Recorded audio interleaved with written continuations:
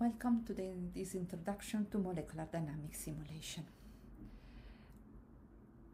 I'm Alessandra Villa from the Royal Institute of Technology, and I will try to introduce you to the main principle behind molecular dynamics simulation.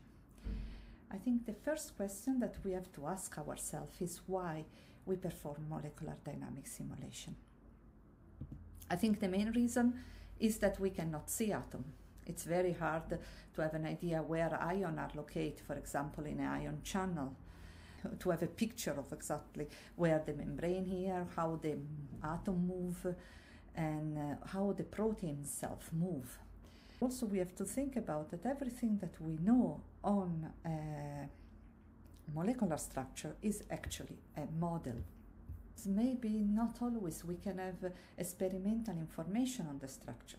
Some molecules cannot be crystallized, some molecules are not soluble, and some other molecules are very small, so also the contrast for cryo-EM is very hard. That if we want to know more about the dynamics or the energy of such an ion channel, it's very hard experimentally.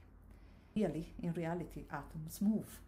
So I think in this case, if you want to investigate an ion channel, how it works inside the membrane with the correct ion environment and other small molecule environment, one of the best options is to use molecular simulation.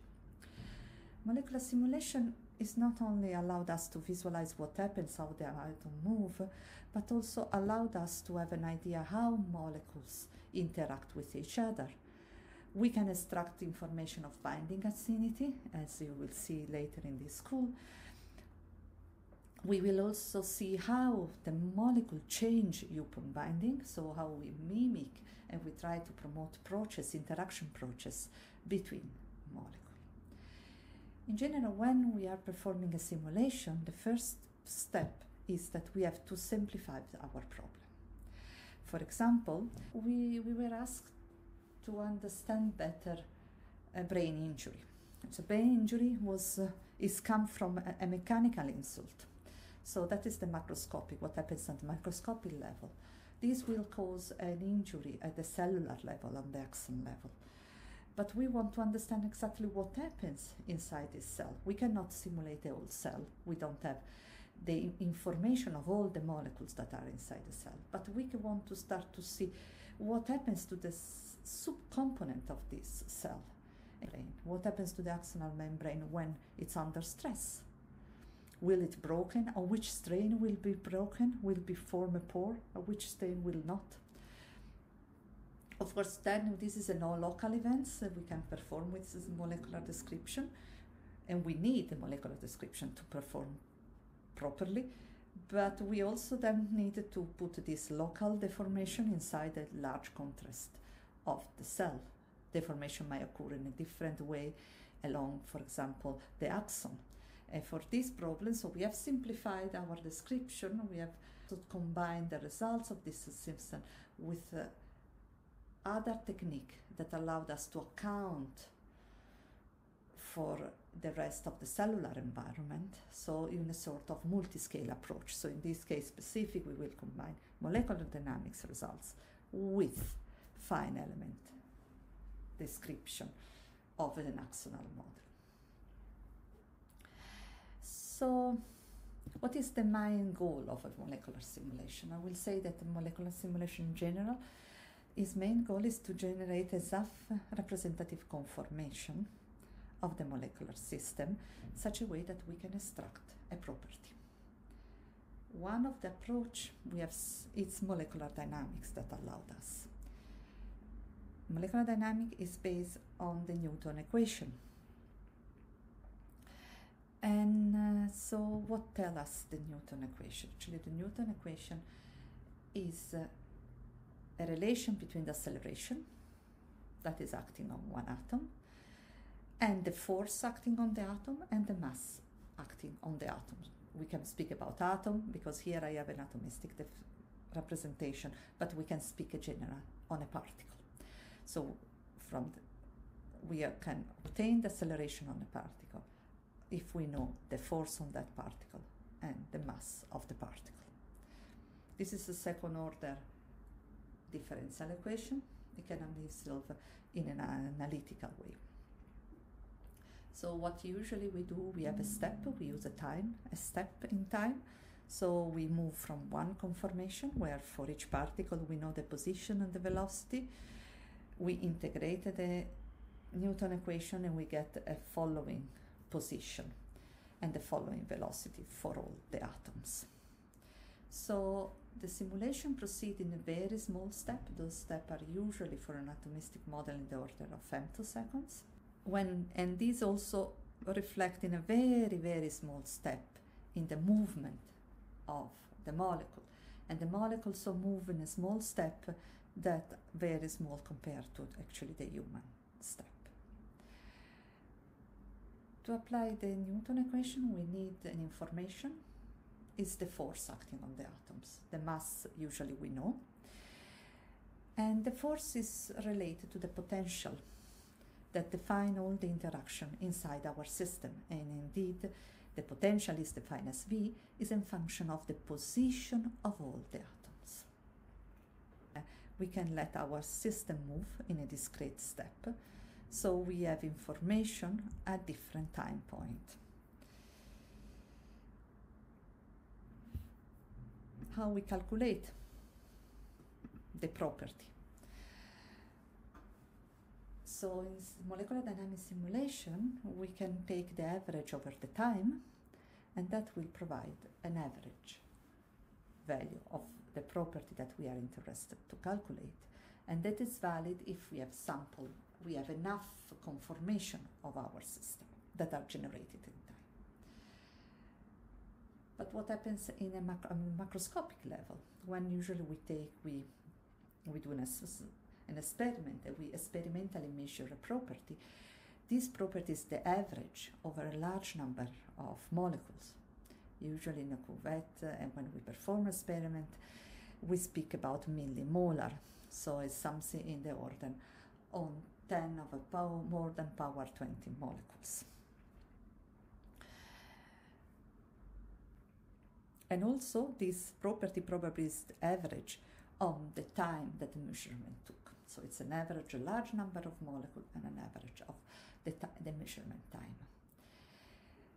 So how we can compare those two average? We can compare them.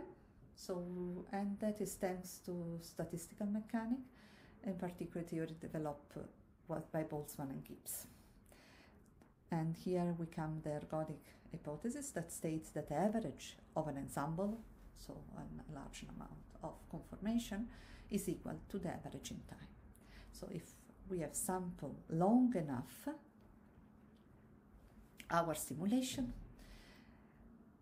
we can calculate the average, and this average is equal to the sample average. But we have to be sure that we have a sample enough conformation, such a way that our ensemble is ergodic and that the average value is comparable to an ensemble average. In doing that, we have to pay attention that if we were simulating an infinitive time, then we will be sure that we all are convergent. But since we cannot simulate at infinite time, we have to assume that we simulate enough time that the property is converged. In doing that, we have to be aware that different property has different range time in which they achieve convergence. Another aspect that we have to consider from simulation is that we can extract equilibrium property from a simulation, but since we anyway generate the conformation in time, that allowed us also to extract time-dependent property. So with time-dependent, I mean property like diffusion, or property or kinetic property.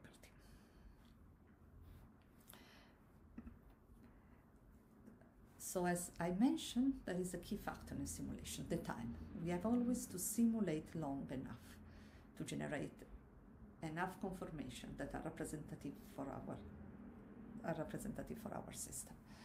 So, and there is a strict relation between the dimension of the system and how long we can simulate. So small system, we can simulate longer and longer for more system and simple system than a complex system. So here I just put a filling. Of course, we want to simulate and to get the results usually in a reasonable time. And we have always to consider this. Understanding a small movement of a small molecule, for example, we might want to have 1 microseconds a day.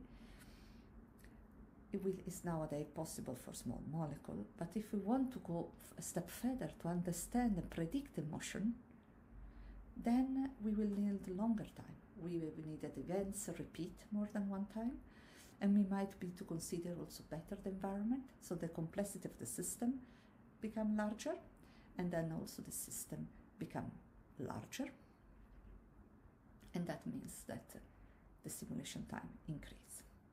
So more the system increase, more we need to answer to our question, longer time.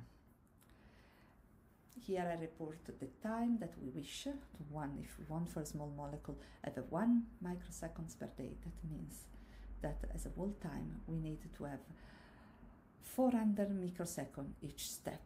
So we want to have each step in 400 microseconds. You have to read this slide in this way. Okay, so now we have seen the base, the principle behind molecular simulation, how we can extract property from molecular simulation. And now we can see what government the simulation. There are different, I will divide this in 3 parts. There is the choice of the molecular model that will govern your remedy. There is the choice of the molecular condition, and also there is the choice that you make when you set the system, the environment of the system, where you set your system. We start with the choice, the molecular model. So we have different aspects here. We have to choose the degree of freedom that we want to use in our system. We probably want to use which type of potential we use to describe the interaction between our particle in the system. So the first, the degree of freedom. We can describe our system at a domestic level. That means 1 particle is 1 atom. But we could also decide to describe our system using 1 particle corresponding to a group of atoms. That is called also at the cross-grain level. In some cases, we have a relation between the cross-grain definition of the bit and the atomistic description. So that means that we, knowing the position of the bit, we can back map the position of the atom, respect the position of that bit. This relation is peculiar for some cross-grain model, but not for all of a cross-grain model. What is clear that when we decide between a degree of between a cross-grain or an atomistic model, we also decide to, for an atomistic model, we have more particles, so our time, our simulation time, maybe we might need more time to simulate our system. In the cross-grain model, we have less number of particles, so that maybe the simulation is somehow, it takes less time for the same simulation time, but we reduce degree of freedom, and so we reduce also details. How to choose which type of description? So in when we decide the description, we have to decide the degree of freedom, so which particle we will use to describe our system, and also which energy function we will use to describe the interaction between the particle in our system. How we make this choice? Probably we will make this choice based on these 3 criteria. The model that you will use should encompass the property of interest. these are all what we use in molecular simulation, all empirical model. So you have to be sure that it's appropriate to describe what you want, the property that you want. The other things that you have to think about, that the simulation time that you can achieve with that model, with that description of the system, should be larger than the time scale of the process that you want to investigate. That is the second important point. And the third point, that the dimension that you can describe with that molecular model should be larger of the size of the system that you want to simulate. If you can see, if we move from different level of description, starting from a quantum chemistry based description to an atomistic description to coarse-grained description, some people will say that an atomistic description is already a coarse-grained description of a quantum chemistry description. When we move from quantum chemistry description to coarse-grained, we see that we have a change in the dimension of the system that we can simulate, and the time, the simulation time that we can achieve. When we have choose our model, also there is another aspect. We can also decide to build, to construct our model. And in doing that, and also what people have done before, one has to think about very basic things, that a simplified representation of a molecular system should be as simple as possible. That is very important. I will let you think about why, or if you are curious, you can have a look to the Nobel lecture of Michael Levitt. Martin Campos, Michael Levitt, and Ariel Verschoor got a Nobel Prize in Chemistry in 2013. And I think their lectures are very nice to follow. So the potential energy here can be seen depending on different of the position, depends on the position of all the atom of the system, or all the particles of the system, and can be divided, factorized in the same way, in this way, in one body term, two body term, three body term, 4, 5, and body term. Usually, more we increase the body term, more costly is the calculation, and also high-level body term are usually have a minor contribution, so we can ignore. So usually in molecular simulation, we ignore everything that is, we take into account up to 3 body term, but in some peculiar way, in the sense that we base all our potential are base pair potential.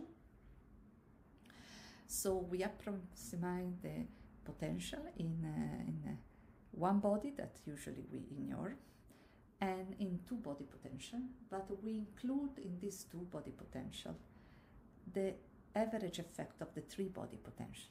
That means that is the reason why the potential that we are using in molecular simulation is an effective potential. What is the consequence of this approximation? That our effective potential depends somehow on the density, on the temperature, other factor, and it is not a true 2-body potential. So which are the components of this potential? Are all based on pair interaction we've seen, but which are the components? So usually potential are divided in different type of interaction, and to see the interaction we can have a quick look to how the movement that we will have in a molecule. So we have a vibration of the bond, we have a sort of vibration of the angle, and we have the rotation of the torsion. Plus we have all the non-bonded interaction that avoid that the molecule penetrate into each other, but also account how the molecule interact with each other. They like each other, they repel each other. So classically we divide the potential. So if we think about in terms that are bonded term, where we include bond, angle, torsion, and non-bonded term, where we include Lennard-Jones interaction and electrostatic interaction. So this is a schematic representation of the molecular mechanics force field, and you can see that a force field can be defined with is a set. Given set of particles, a force field is the potential function describe the interatomic interaction between all those particles. Force fields are characterized by having a functional form and a set of parameters. Here is an example, a general example of a force field and its analytical functions. Not all the force fields have the same analytical function. One has to check. This is just an example. And you can see that you have term for bonds, angle, torsion, and we always have a sum of all the contribution on it, and then we have a term from a non-bonded interaction. What we can say more on force field. So usually force fields are based on atom types. That means that those atom size may be more than the normal number of elements. For example, for oxygen, in water we might have one atom type, and for oxygen in a carboxyl group we will have a different atom type, even if they are both the same atom element, they are both oxygen. All the parameters that are generated in a force field depends on the functional form that is used in that force field. That means that you cannot use a parameter for a bond interaction with another functional form. There is a strict link between the functional form and the parameters. Another thing is that if a parameter is developed inside a force field, it cannot be used in another force field. So when you want to add a new parameter in a force field, you have to perform this parameterization in line with the philosophy, with the strategy of the force field. So these are 4 things to pay attention when one handles with force field. We have in biophysical and biomolecular field, we have different force fields that are mainly used. These are amber, charm, chromo, so PLS. Speaking about coarse-grained model Martini force field.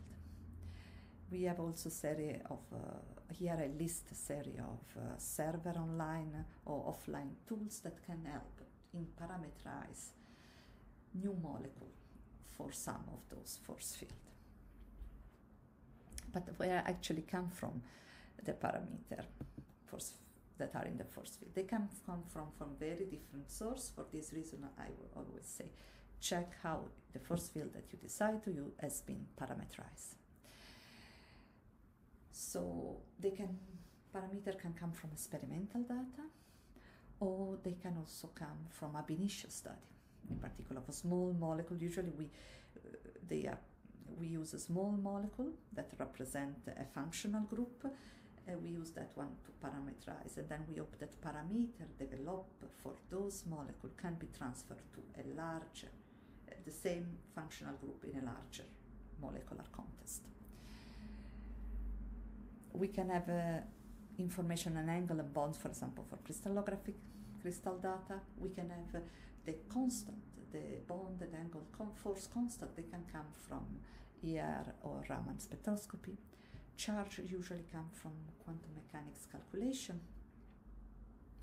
But we have also different approach where we decide to parameterize. This is always usually we parameterize non-bonded interaction based on observed data like thermodynamic or kinetic property. And with a sort of fitting procedure, we try to reproduce those observable. That is frequently done, for example, reproduce solvation-free energy, partition property, or kinetic property like water exchange, for example. So in this way, a pool of parameters are developed, and this, as I told before, is linked to the functional form. And And so it's linked to the force field within is parameterized. There is another aspect that is also linked. When you choose a force field, you don't only choose the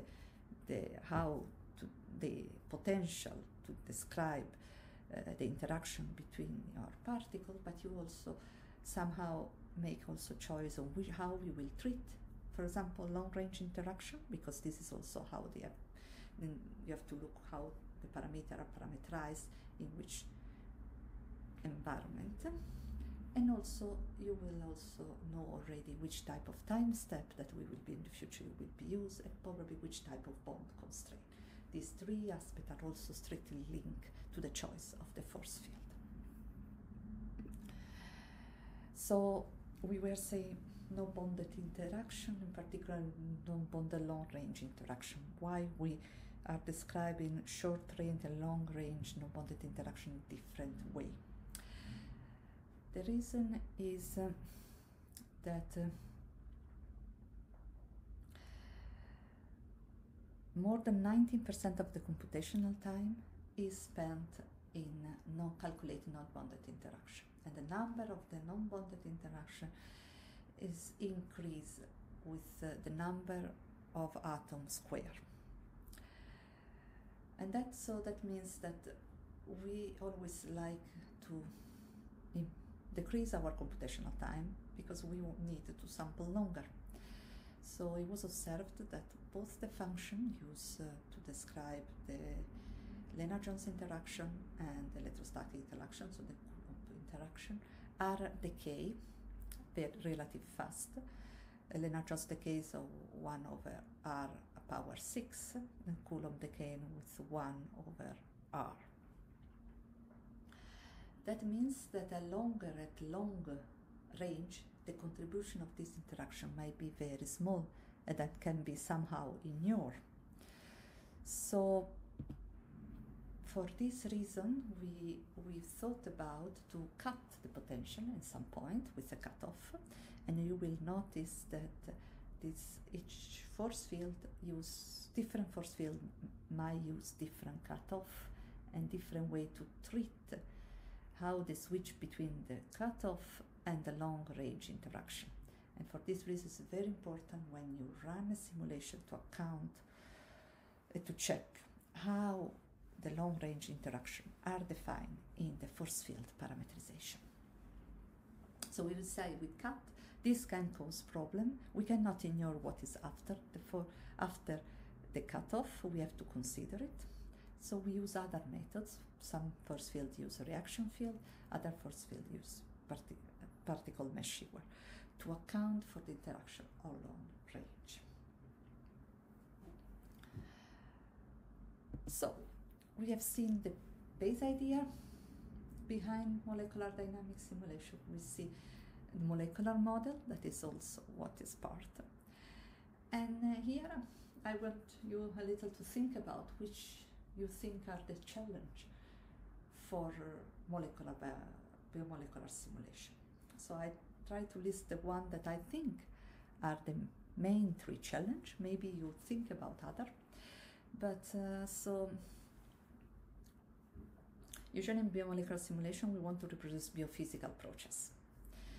Biophysical processes involve hundreds of thousands of atoms, and those atoms have intricate interactions that are difficult to simplify. And this, I think, is a big challenge.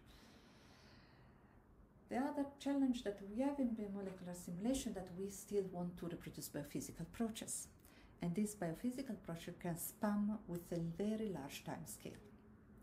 We have events very fast, like photosynthesis, that occur in the range of picoseconds.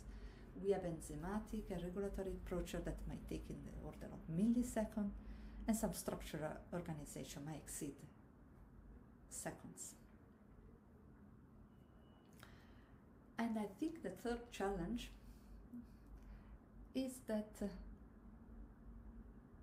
we have actually the force acting between the atoms are very small force. A small driving force are really small driving force are the force causing the molecular change. In all this project, we don't involve large change, but very tiny change. And these change results are results of large opposite energetic effects. So it means that all the force field has to be tiny tuned, such a way to describe the small driving force. So these are I think for me the three big challenge for molecular simulation. Maybe you have another one, and I will be happy to discuss with you in a Q&A.